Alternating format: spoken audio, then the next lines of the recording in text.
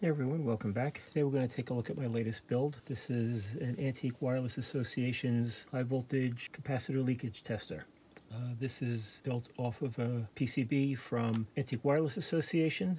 They provide you with a bill of materials with all mouse and part numbers so you can find everything you need to populate the board.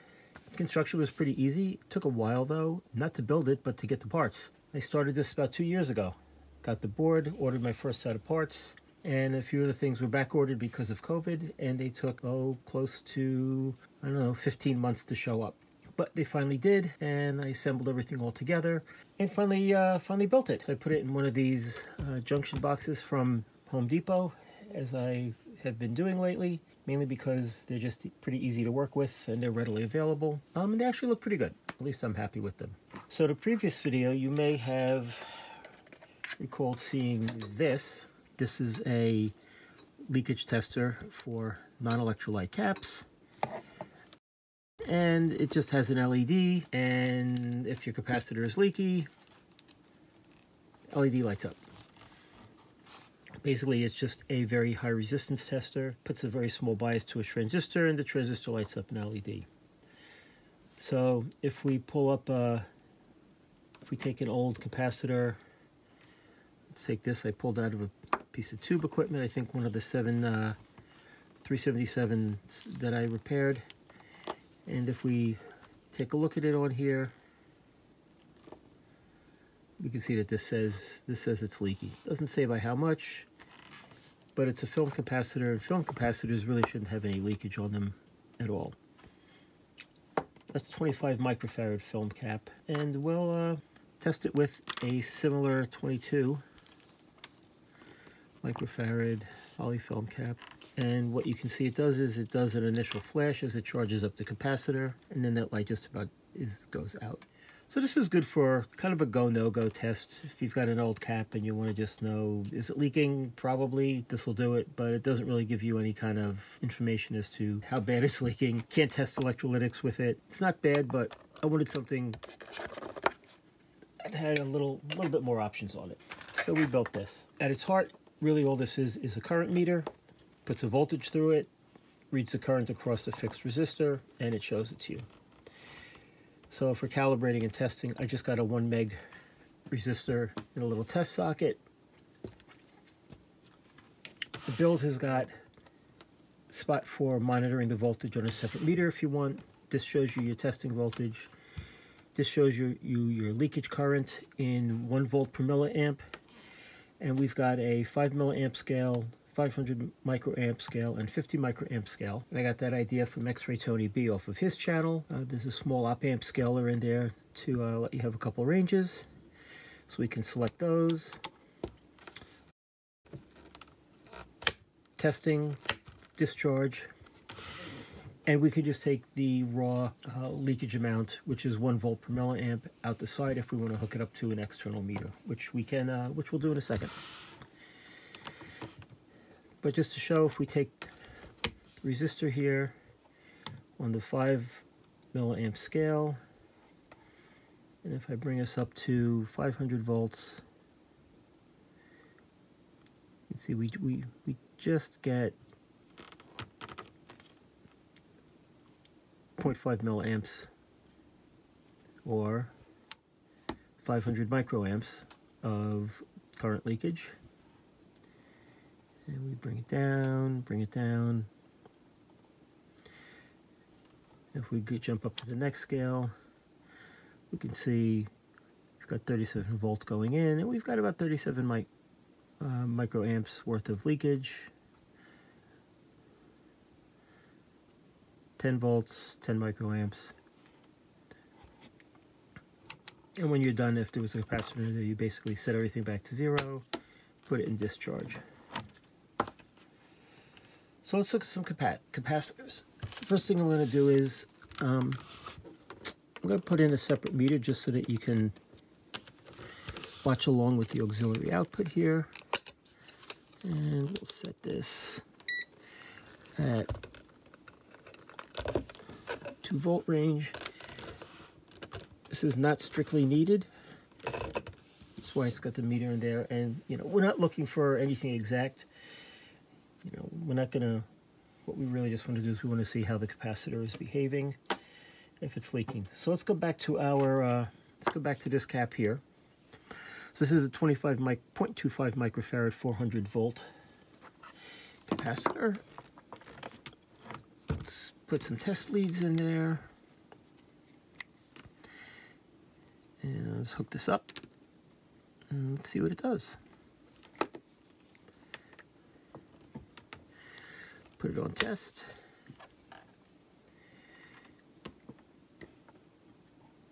And as we bring up the voltage, remember this is rated at 400 volts. So up at 200 volts, we've already got a milliamp of leakage. If we get it up here, so if you can see, we're reading 1 milliamp on the scale. We have 1 volt over here, and so that's 1 volt per milliamp. So keep going. 300 volts.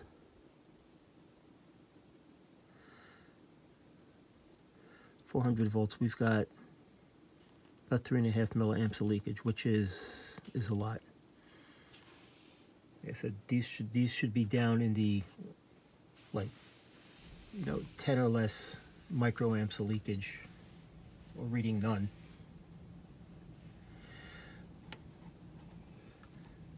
So let's just discharge that, and let's hook up the new poly film cap. This is a 0.22 microfarad, so it's close enough. 400 volts. Turn it on. And you can see as we go up, we read barely anything. I'm going to kick this all the way up to the most sensitive range. And if you notice, you can see pops up and then it comes back down. And on the digital mu side, I mean, it's showing nothing. So this is how a film cap should read.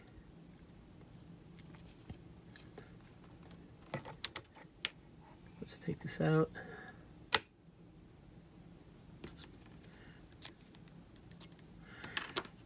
This is another old film cap.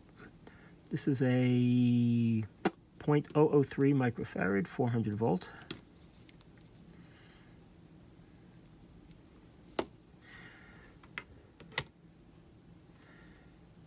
And if we look here, we can see this.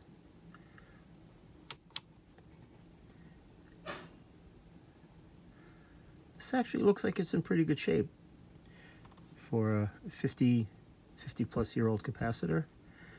I mean, I wouldn't put it back in anything, just given how old it is, but from a leakage standpoint, it's not leaky at all.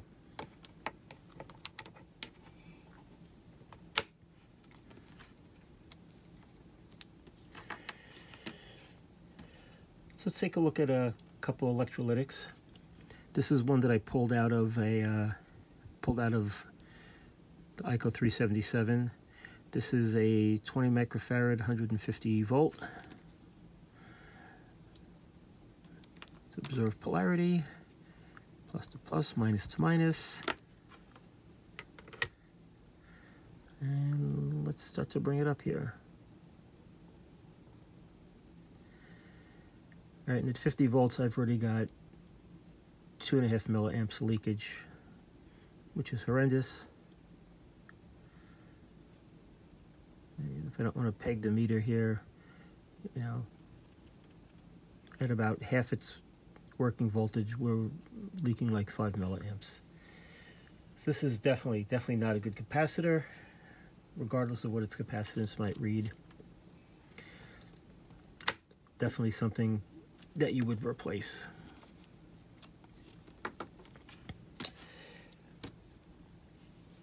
So let's look at, this is a dry electrolytic capacitor. This was a filter cap that was in a piece of tube gear. Same thing, 20 microfarads, 150 volts. Let's give it a shot.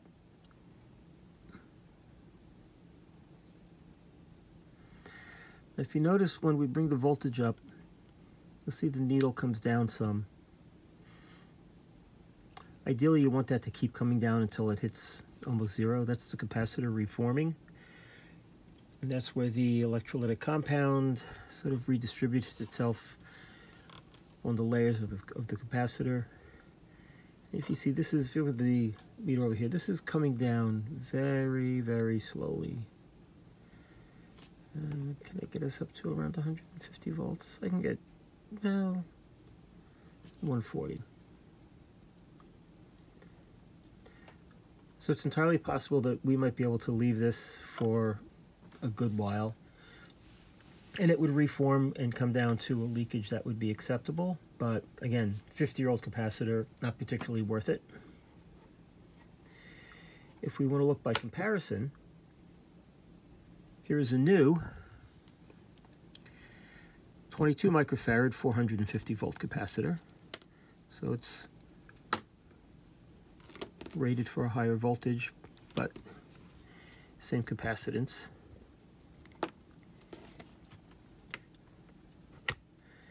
If we test this one, notice how quickly that comes down. And again, that's the capacitor reforming, but good new electrolytes should reform. Whoop, a little too high there. Should reform quickly. And here, if we put this up to our max range,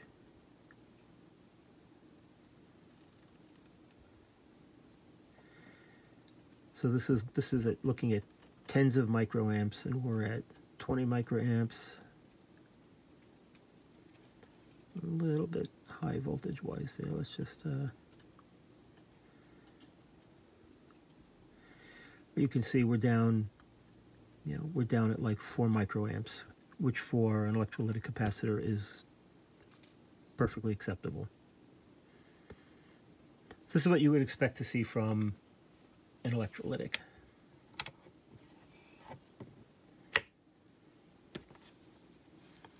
A new electrolytic, or just a good one. You don't have to test just high voltage caps. This is a 10 microfarad 63 volt cap.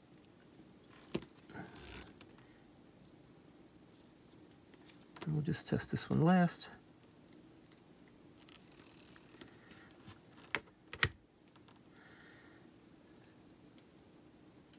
If we look, it's got the same behavior. Let's go.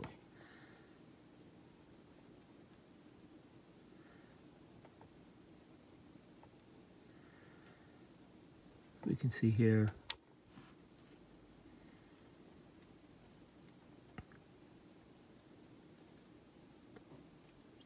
as we can see, this is coming down. This is at 20 microamps. And if we let this go for a while, it would probably come down lower. So there are charts available, sort of generic charts for acceptable leakage for electrolytics, for tantalums. If you can find the manual for an old Sencor LC tester, they have some good charts in there for generic values for things. But ideally what you want to do is you would want to go and look at a data sheet. So like this is a Nichicon cap. So if you went and looked this cap up on a data sheet, it would show you what to expect leakage wise. And the leakage is often measured after a certain dwell time, after it's been running for, let's say, 5 minutes. That gives the capacitor a chance to reform and give you what the leakage would be under sort of normal working conditions. So pretty easy to use, pretty useful. I built it in this case because I didn't feel I needed to have it on my bench all the time, just because it's not something I'm going to use every day. So let's take it apart, take a look inside so we can see what it looks like. All right, and we're back. So this is the inside. Not the tidiest of builds, but it's the job done. This is the back of the front panel. Here we have the meter for the test voltage. This is just one of those cheap eBay Chinese voltmeters. Works well enough. This is the meter for reading the leakage. This is an old triplet meter. Kind of hunted around until I found one. I like the way it looks. We've got range selector switch, pot for adjusting the testing voltage, test connectors, power switch, and a switch for testing and discharging. So if we look inside, move it a little bit closer here. Board in the back here, this is the board from Antique Wireless Association. Power transformer, voltage regulators. Down there, that is the, if we can get the light in there, that's a precision 1K resistor. That's used for reading the current. In the back here, this is a dual rail 15 volt power supply. It's terribly over-spec'd for what it's doing. I think it'll supply 1.5 amps.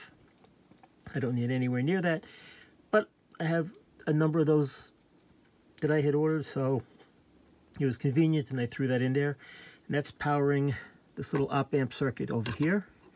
And this is what does the range scaling for the meter, the current meter.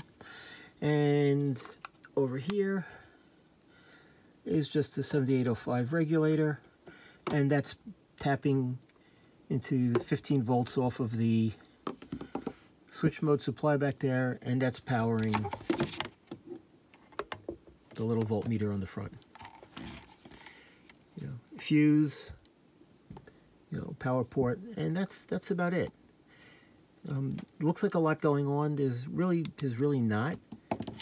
Like I said, putting it together, it probably took me longer drilling and getting holes cut into plastic case than it did soldering stuff together. Several hours worth of work over a couple days, but it came together nicely. Like I said, I like the enclosure I have it in. I think it's a good size for it. Everything fits nicely on the front. It's got a handle so I can pick it up and move it around. And it doesn't need to be on my bench all the time. So let me get this closed up, and then we'll wrap up the video. All right, and that's it for this look at the Antique Wireless Association's high voltage capacitor leakage tester. Took a while, came together nicely. I'm happy with the build. I'm happy with the way it works, and it's a useful addition to have on the bench. Any questions or comments? Put them below. Like and subscribe if you feel so inclined, and I will see you next time. Take care.